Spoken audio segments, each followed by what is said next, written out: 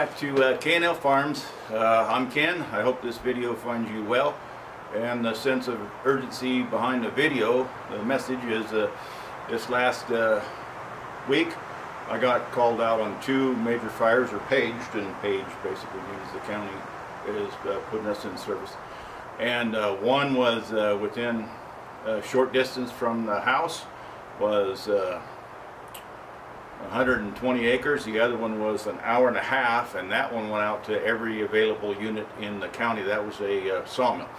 But I'm on a large lot, and large wood lot, and an ounce of prevention is worth a pound of cure. I know you've heard that before, and I know everybody just went to, well, I live in a condo, I live in an apartment, I live in a house with a small lot. How does that apply to me? Well, the people, you, do you have a fire extinguisher? Have you checked it lately? Do you know that it's not all piled up? Because in my case, I leave them under the sink, and before I check them, when I check them, there's a couple feet deep of cleaning supplies under the sink, and I've got to get the fire extinguisher in the back to check. And if there was an emergency, I don't want to dig through that. Have you checked your smoke detectors? Have you changed the batteries lately on your smoke detectors? The same thing with your carbon monoxide tester. Have you checked it lately? Have you checked the battery on it? So those apply to small dwellings, not just homesteaders. Now, also later on in this video, I'm going to theme or show you those two fires that I went to. One is got some dispatch image, or some I was under code getting to it, and then it's going to show you the different images of that. And then later on in the video, I'm just going to show you some of the preparations that I make around the homestead. Oh, and also I was going to tell you that I would like to meet all my subscribers someday, but I don't want to bring a fire truck in my work clothes to meet you. So let's make some steps to minimize the amount of risk to fires in our own homes. We'll start out with the homes, and then we'll move into if you have a large area.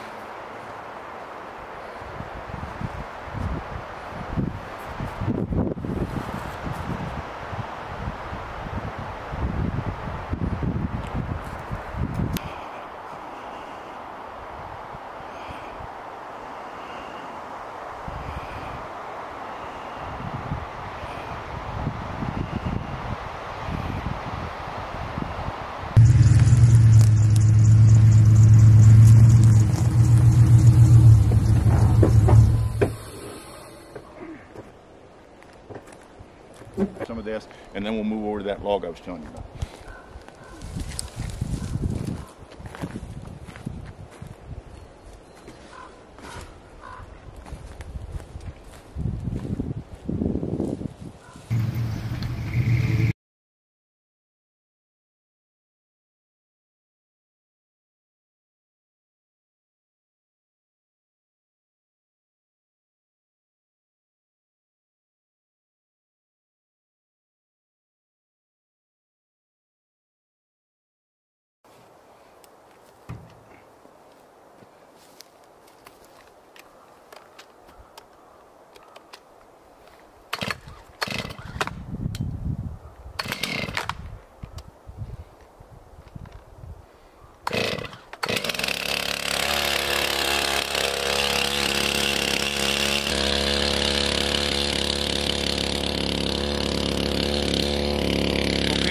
Wasn't as bad as I thought it was. Did a little rake, and I'll swing you around. We'll buck that tree up enough that I can pick it up and put it in the back of that truck.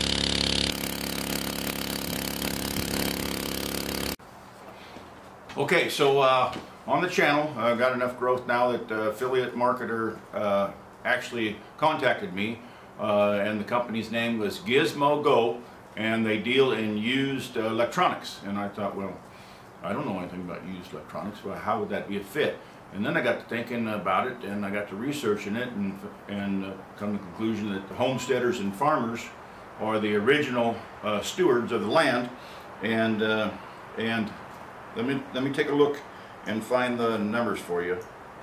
Now, I didn't know this, but when I got to looking, 40 million tons of electricity, and that's approximately 800 laptops every second. And it comes out to be 70% of overall toxic waste in the world.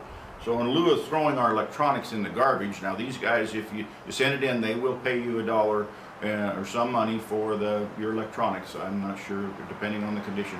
But everybody could use an extra $1 right now. So let's try and minimize the amount of electronic waste that we throw in and achieve some money in lieu of throwing it in the garbage. Throw it in the garbage. At least send it off to these guys. I'll put a link down in the description that'll drive you to, and I'll get a little commission from it. But I think